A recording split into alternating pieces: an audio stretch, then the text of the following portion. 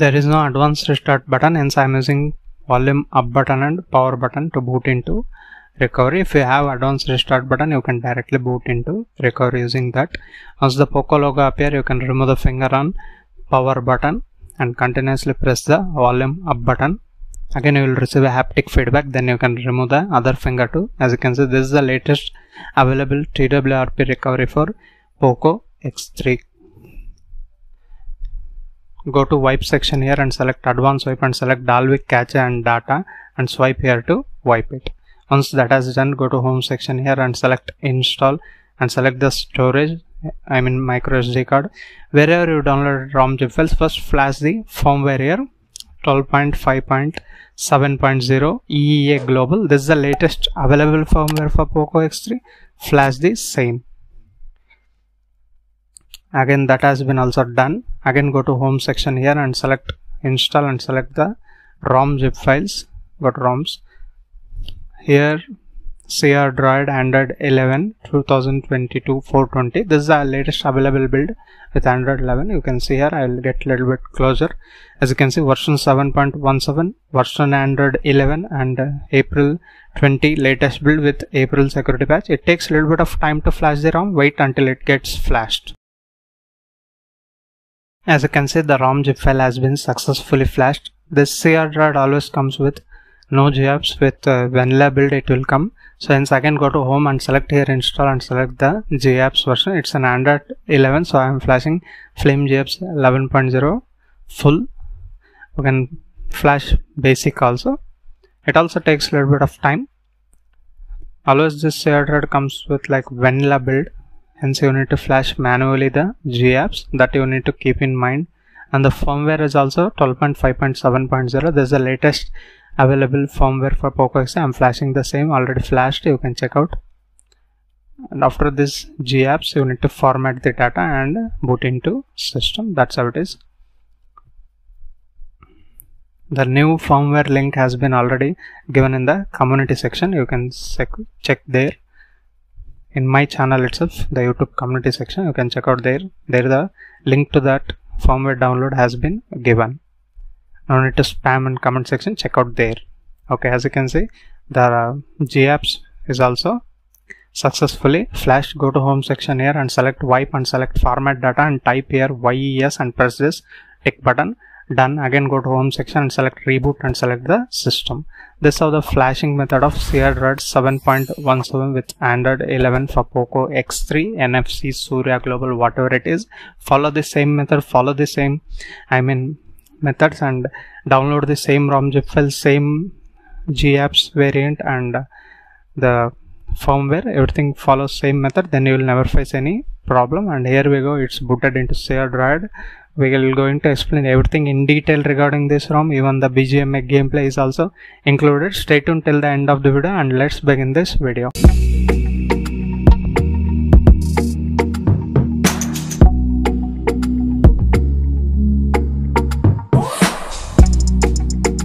Hey, hi, hello, welcome back to my new video. This is Sampath. You're watching Sampath's FX Poco X3 custom ROM reviews, and this is the CrDroid version 7.17 with Android version 11. You can see here, and the kernel user is 4.14.246 lineage OS kernel has been used, which is the build date is April 2020. You can see here, and the vendor security patches 1st March 2022 and Android security patches 5th April 2022. And I have been running the CPU throttling test from last 5 minutes. You can see here the maximum is 151 and average is 127 and minimum is 61. There is a throttling going on and CPU is throttled to 76% of its maximum performance. This is how the CPU throttling test, and this is the home screen and app drawer you get. It's typical Android 11 style. Here you get quick settings panel. You can add here, for example, if you want to use this dark theme and location, you can drag them to have that sync option. I don't want this. Let's drag this and disable that. That's how it is. And regarding dialer, you get this kind of dialer. Let me increase a little bit of volume here. Okay. And there is a direct video call feature is available in this particular ROM, CrDroid 7.17. And there is a call recording feature too. If you press this, it will announce the other person that recording the call. That's how it is. That's how the call recording feature has been given in this particular ROM. Now coming to AnTuTu benchmark results, in this particular ROM you get 3,56,248, you can see here, and temperature rise was just 1.4 degrees Celsius and 2% of battery drop has been noticed during this testing. That's how the scores. It's pretty good, not bad. Android 11 is still capable to handle most of the apps you want to use. I will show you the BGMI gameplay very soon, and also the Geekbench scores here. This is not great. Single score is just 473 and multi-score is 1425, and the kernel used here is Linux 4.1.4.246 lineage OS kernel, as I said before too. And if you press here, you get styles and wallpapers. You get only this kind of wallpapers. You can change style from here, grid and clock style. That's how it is. Plenty clock styles are here, but wallpapers are only one given. That's how it is. And into widgets, you won't get any Android 12 style. There's an Android 11. Keep in mind, there is an Android 12 builds also with regarding this ROM. I mean CrDroid, that is version 8 and this is version 7. If you want Android 11 based, then you can check out this 7 version.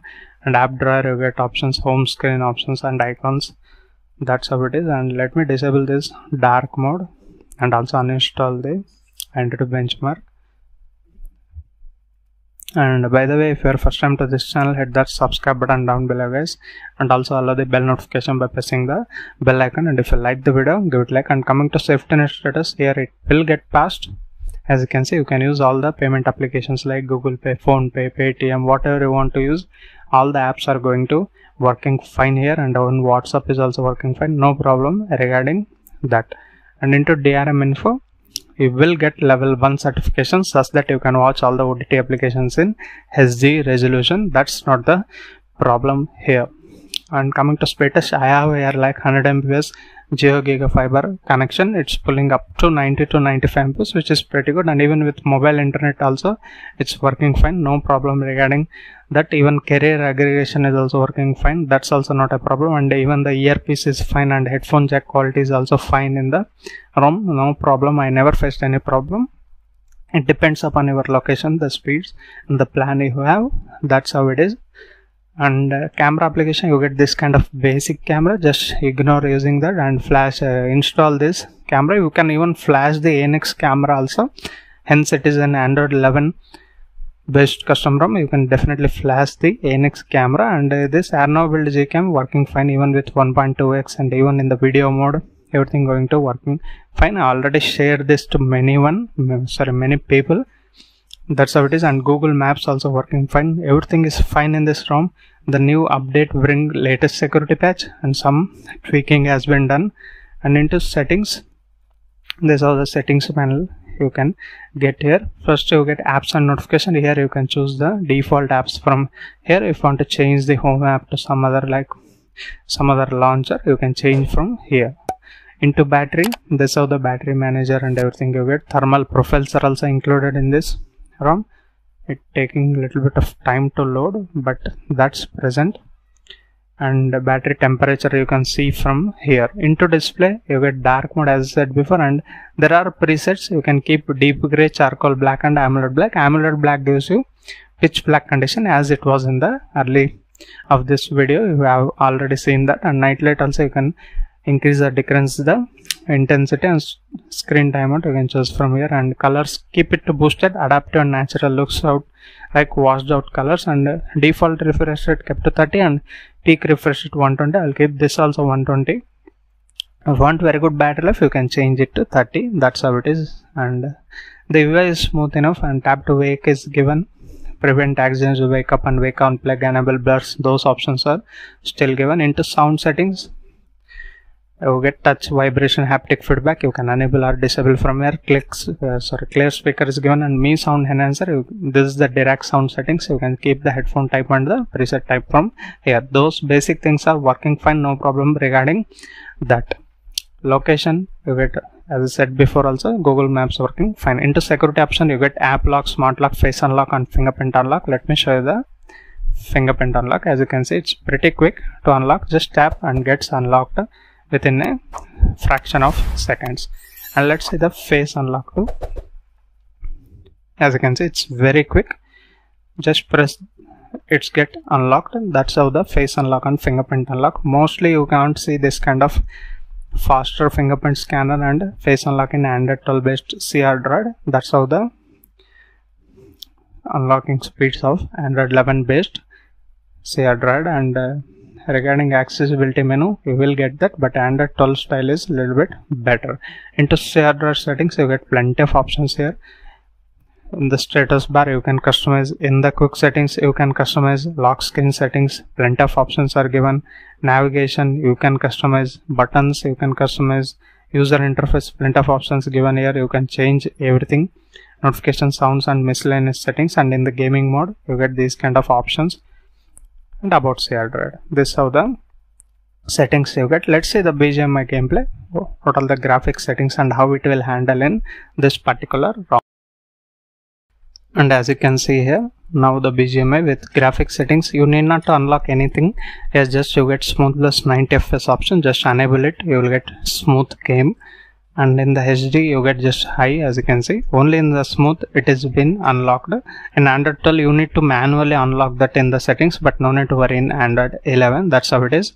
And let's see how it handle in boot camp. I mean the Sanok map. And also I will show you following this with TDM. Let's see how it really handle the gameplay.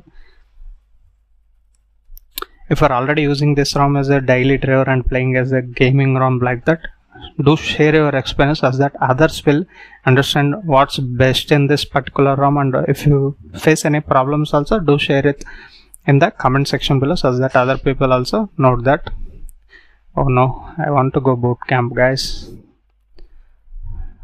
It's too far. Let's try. I can go.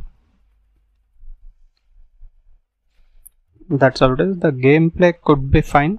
Smooth plus 90 FPS, Android 11. Even you can have very good battery life if you keep to refresh it lower whenever you don't play the games. Then you might get very good battery life too. That's how it should be. And into boot camp, already many people landed. Maybe I am late here to the party. And you can see the volume panel here. It's almost 84%, almost full.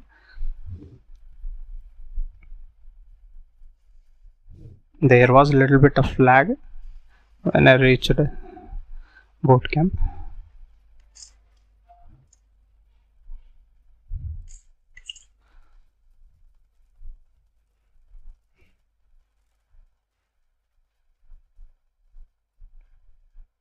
No one landed here. Sometimes everyone landed here only, but now no one landed. There are few people around that side. Let's check.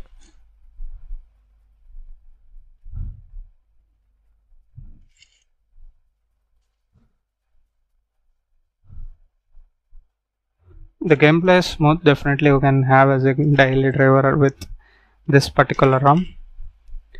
As a gaming ROM also you can use.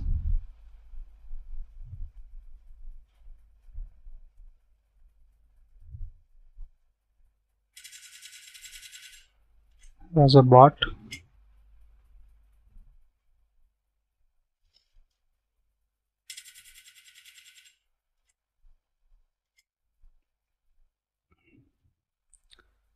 Okay, I'll do one thing. I'll go to TDM and show you.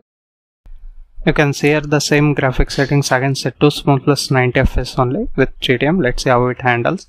There is no live FPS count to turn on. Maybe I missed it. It was there in the settings. I don't know. But the performance is smooth enough. I can feel that while playing the game.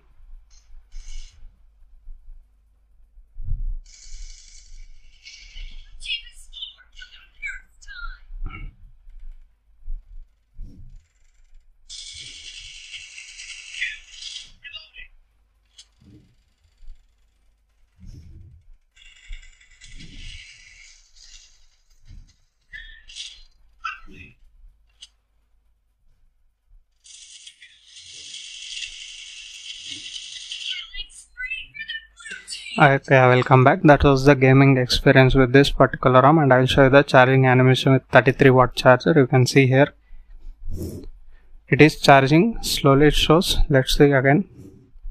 Charging rapidly, it should come. It takes a little bit of time to show that option, or what happened, I don't know. Again, let me try.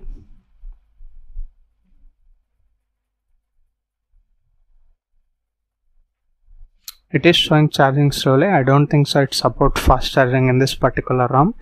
If it is a deal breaker for you to flash this ROM, then you can look out other ROMs. I will test again will it support 33 watt fast charging or not. And this is all the recent screens you can see here. It's an Android 11 type of thing.